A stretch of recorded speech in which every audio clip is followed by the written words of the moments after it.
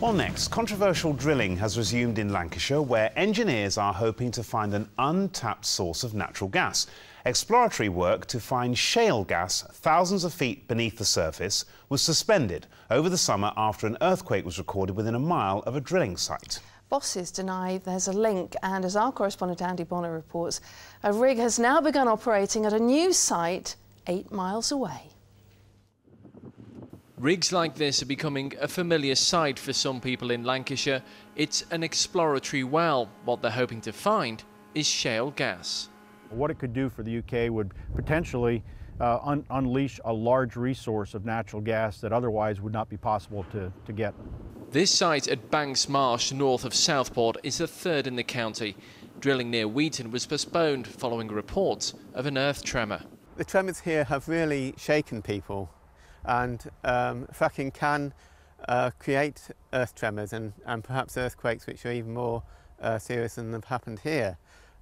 This has been established now that this kind of process can cause earthquakes, and people have been really shaken. Okay, so we're just going into the main drilling cabin. It's not the only concern. The process of retrieving the gas, fracking, worries some people. Teams drill deep into the shale and pump water, sand and chemicals down the shaft. The high pressure forces tiny cracks in the rock to expand and release the gas. It's at this stage the campaigners fear the gas and chemicals could pollute the environment. We may end up contaminating surface and groundwater. Now, this is a serious issue, and particularly in a country like the UK, where we have a relatively small country and a high population density.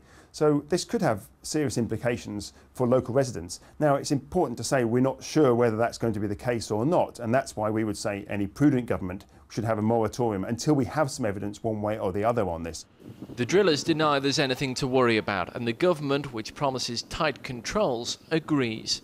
In fact, it's claimed shale gas could cut energy prices and boost the economy. The UK North Sea energy is declining, and so it just makes sense to go ahead and have some of the control in the hands of the UK as far as production for the future. So real important to know it's here and know how fast it could come out.